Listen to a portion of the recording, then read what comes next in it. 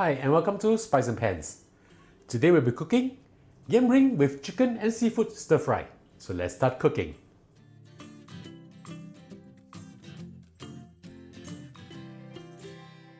Now we'll start by steaming the yam first. Make sure that your water is boiling. I have with me over here 300 grams of yam that I've sliced quite thinly. We'll steam this for 20 minutes. I'll see you back in a while. 20 minutes is up. Let's have a look. Now we need to check whether the yam is done already or not. Using a chopstick, just poke it through. If it goes through easily like this, that means it's done. And now we'll proceed to mash our yam. But please drain off the excess water before we continue with the next step. This is the steamed yam and I'm going to mash it up. But before that, I'll be adding in some seasoning. We'll need 1 teaspoon of 5-spice powder. Just spread them in. 1 teaspoon of salt. 1 teaspoon of sugar, a few dashes of white pepper, and we'll mash this all up. I'm using a potato masher for this. Mash them all up nicely.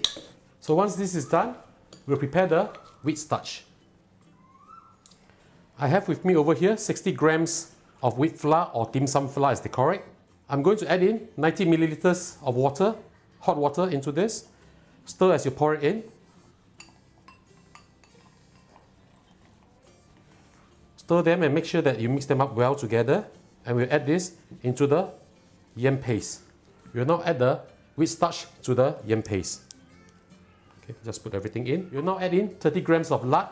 You can use margarine, butter, vegetable shortening, no problem at all. So just put them in. And also I'll be adding in half a teaspoon of baking powder. So now we just need to mix them up together.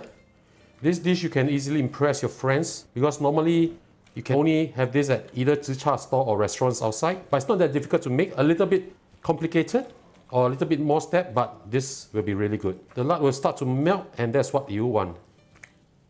Once you have mixed this up well, I'll show you the next step. Once you have mixed it up well like this, we'll wrap it up with cling wrap. Now just wrap it up. Doesn't matter what shape it is, just make sure that it's fully covered. And we'll leave this in the freezer for 1 hour to semi-solidify it so that it's easier for us to handle. I'll see you back in a while. Now we are going to shape our yam paste into a ring. Using a tray or your chopping board, dust it with a little bit of wheat flour or flour, no problem at all, so that it won't stick that easily. Place the yam paste on the board. All you have to do is just push your thumb right in the middle here and on the other side too. And then slowly, using your fingers, push it outwards. Just press it and push it outwards. Very simple.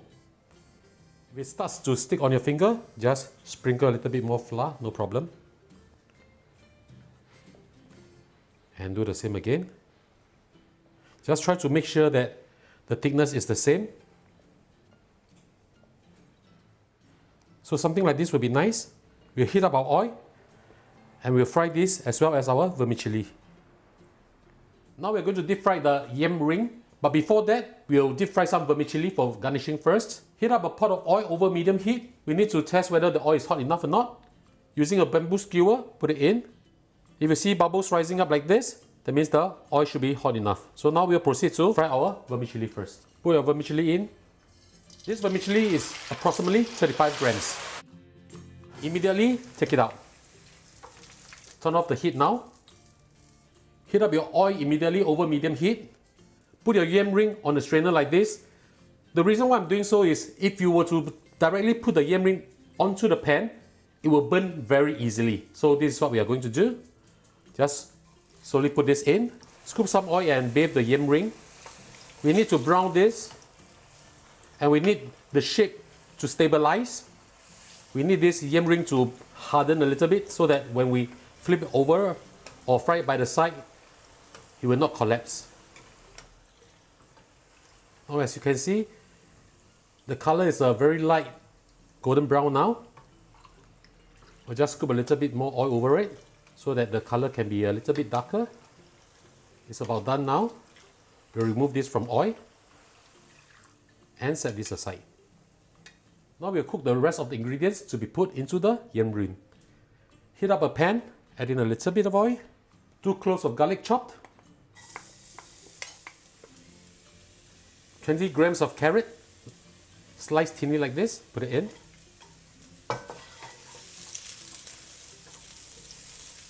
Add in 125 milliliters of water,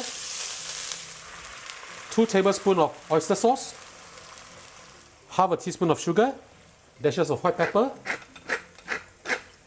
Give this a stir. We're adding the rest of our ingredients now.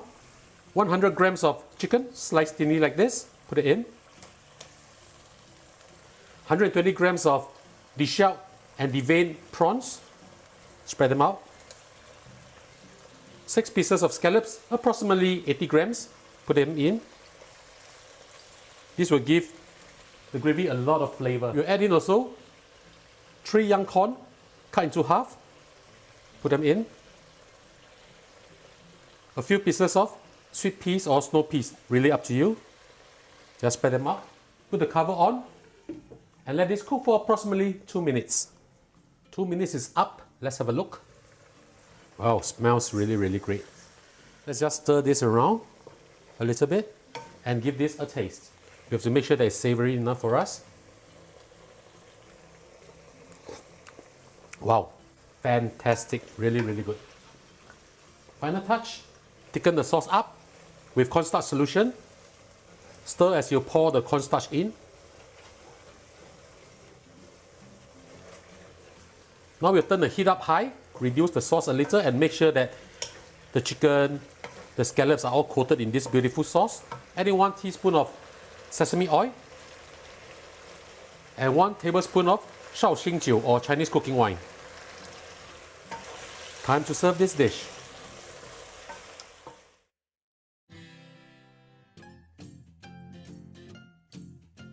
And now the dish is done, let's have a taste. I'll try the yam first.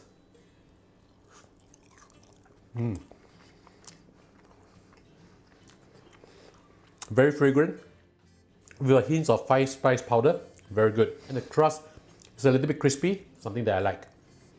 Scallops, very sweet. So ladies and gentlemen, I hope you like our video. Do click like on our video and do subscribe to our channel. Thank you for watching. Very crunchy, very nice.